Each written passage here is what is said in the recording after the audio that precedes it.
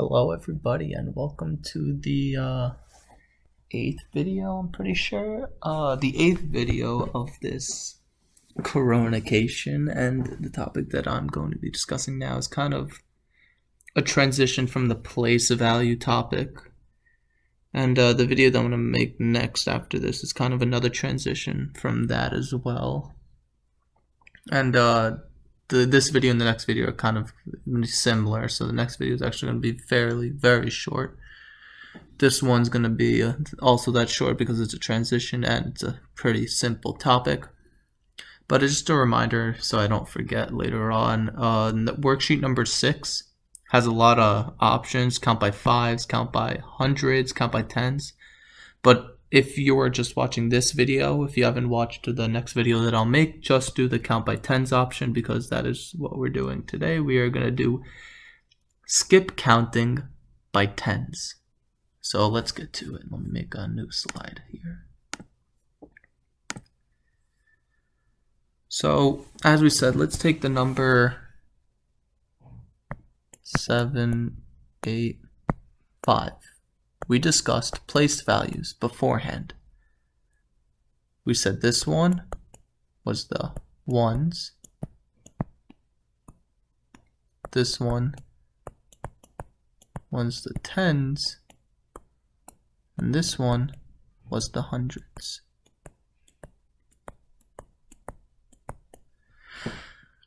Now, I know you all can count by ones specifically, like 1, 2, 3, 4, 5, blah blah blah blah blah, up to like 100 per se, like 99, 98.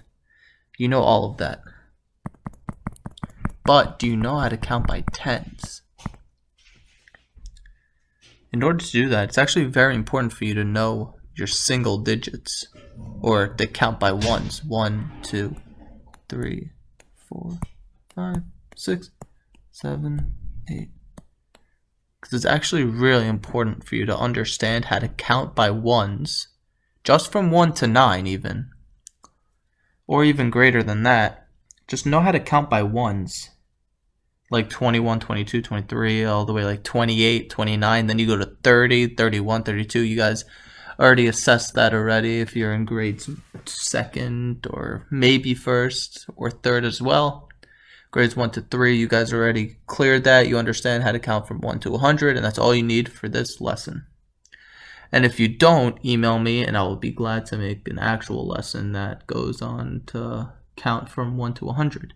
But in case you already know that, 1 to 9, you're getting bigger, as we said, with the greater than video, less than video.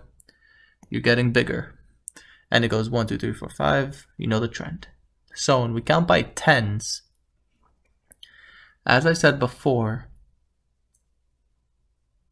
the tens look like a digit and a 0 next to it, correct? Because in the tens, for say it was 71, there's one number next to it, so it has to be 10, as we discussed. So don't even look at the 0. Just look at the number in front of it. What number would we go next to if we were counting? Just by single digits, we would go from 7 to what? Exactly, 8. And the magic thing is, when you count by tens, you only change the tens place value. So the 0 gets carried on, and it stays the same. For example, if I had 480, for instance, and I wanted to go to figure out my new number, counting by tens, just 1 10 over. The only thing that would change is the tens. The tens value would only change. And it would change to a 9, right? Because 9 goes after 8. Everything else stays the same. And that's the importance about counting by increments of 10. You only change the tens value. So if I was like 35, give me 2 more numbers. That's a bad arrow, apologies. You would say the 5 stays the same, and the only thing that changes is the tens. So if you don't even look at the ones value, it's just like counting by ones. So you can simplify this, and instead of saying, oh, 35, 36, 37, 38, 39, 40, 41, 42, 43, 44, 45, and using your fingers to count to 10, you could just say, hey, let's cross out all the place values that aren't tens, and let's just count single digits. Correct? Because when we're working by counting by tens, we only look at the tens value. Now, this is actually pretty important. This is pretty important. However, there are exceptions. This is a one exception. Actually, I'm gonna do one more example. If we had like 540, and instead of going up, we wanted to go down 10, what would we have? Exactly. 0 and the 5 stay the same. And we're going down 1. So when we go down, if we had 1, 2, 3, 4, 5, where would we go? To the 5 or 3 when we go down? Exactly. We go to the 3. So if you truly look at it, you can manipulate it and mitigate the difficulty of it and just simplify it to a simpler task. So whenever you're counting by a place value, tens, or ones, you only look at that place value. If I'm counting by ones, I only look at the one place value. If I'm counting by tens, I only look at the tens place value, and everything else stays the same.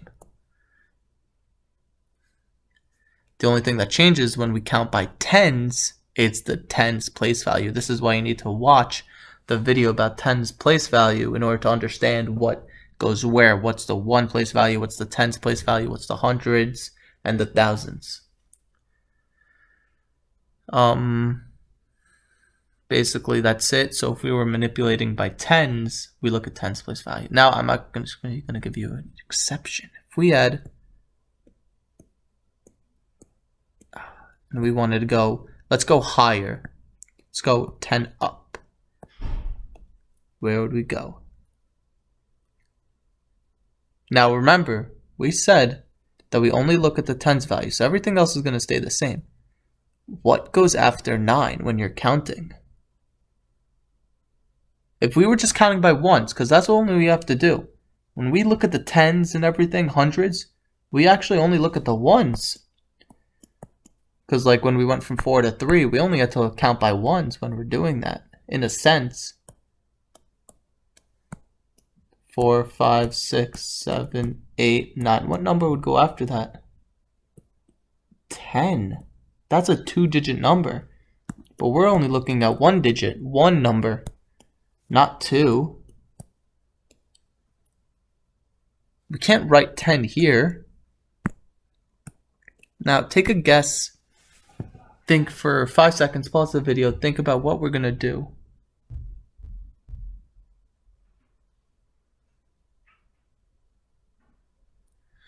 Alright, this was kind of tricky because none of you guys have encountered this. But let me try to explain it with the ones. So we have the 9 and the 10 here, the transition. So if I said that this is how all these numbers look like, because they have a 0 in front of them, right? And that 0 counts as the tens value. So what changed? The 9 changed to a 0. And then we put a 1 in the extra place. So we changed this 0 up 1. So then the 9 here would change to 0, and we would actually change our 8 by 1. And 8 plus 1 is 9. Right? And that's how you would do it. Let's look at another example. If I had this number. Nope. Sorry. If I had this number. Nope. what number would that be? We said the 3 and the 4 stay constant because we're only looking at the tens place. And when it's a 9 and we want to go up, what does the 9 turn into?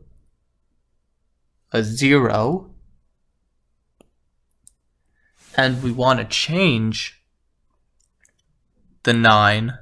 We want to change the 3 plus 1.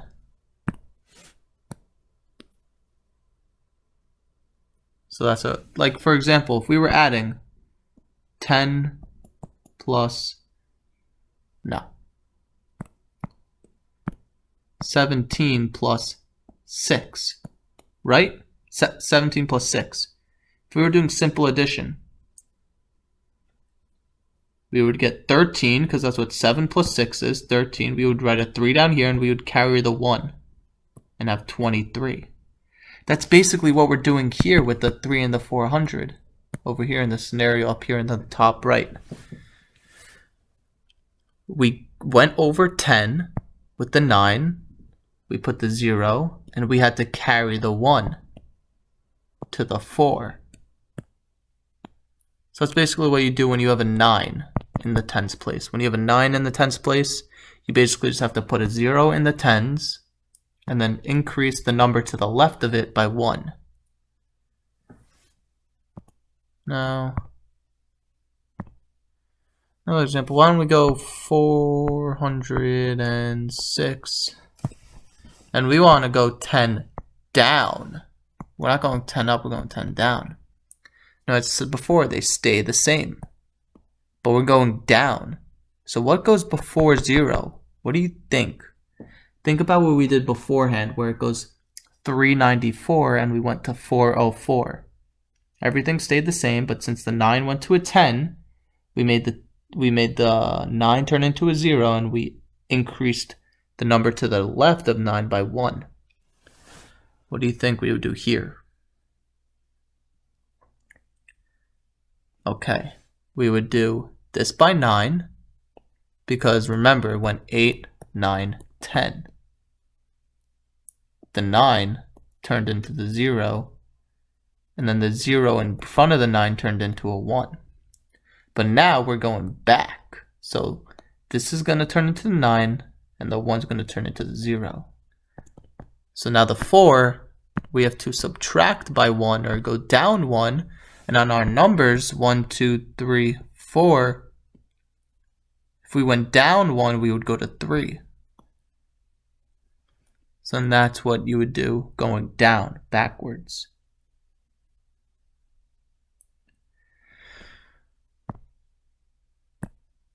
So basically, that's what we did. I think at the end of each video, I'm going to write a little summary. Pretty simple. So a summary of the video, or what we did, we counted by tens, skip by tens is what they call it. Skip by tens. We figure it out, leave everything else the same.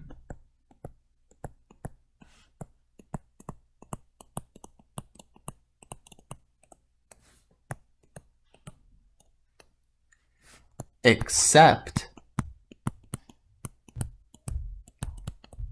the tens value.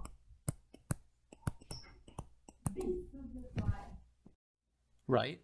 Like when we were talking about going from 54 and we wanted to go up by 10, the 4 would stay the same because it's not a 10, and we would go up 1 because it goes 5, 6, 7, 8, 9, so the next number would be a 6. So we leave everything else the same except tens. If there's a 9, we turn it to 10, so then 9 goes to 0, and then left number, we plussed 1, right? But if we went from 0, we would go to 9. But we would actually be going from 10 to 9 if you think about it. So then 0 goes to 9. And then the left number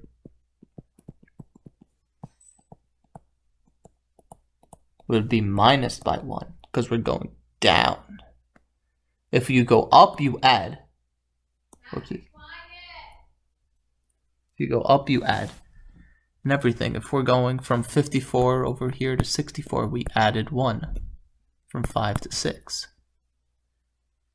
Same thing over here if we go down from 46. 6 stays the same, but we would go down to 3. Because 4 minus 1 equals 3. So that's basically what we did. We understood how to skip by tens, up and down. And when we skip by tens, we leave everything else, all the place values the same. And we only have to change the tens value since we're skipping by tens. If we skip by ones, we change the ones values. And you'll learn in the next video that I'm going to make, when we skip by hundreds, we change the hundreds value. And then I'm not going to make a thousands video or anything above that, because then you'll understand the trend after that.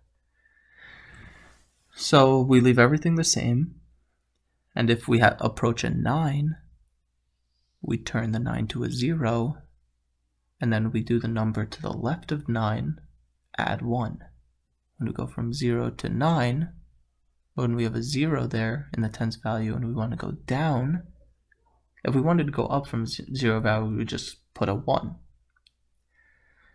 But we would have to go down to a 9.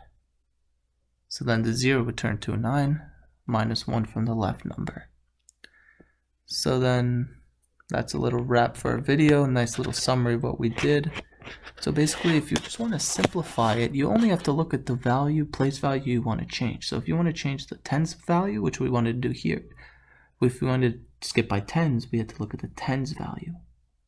And that's what we manipulated. We left everything the same, and we just went to our basic 1, 2, 3, 4, 5, 6, 7, 8, 9, 10. We looked at that, and we changed it. Easy, basic manipulation. We made something very complex, very simple. So try the games, try the worksheets. And remember, one of the worksheets, it has count by fives, count by hundreds.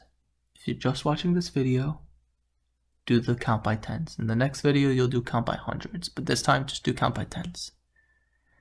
So I'm going to bid you all farewell, and stay safe, be careful. I wish you guys the best of luck. Bye-bye.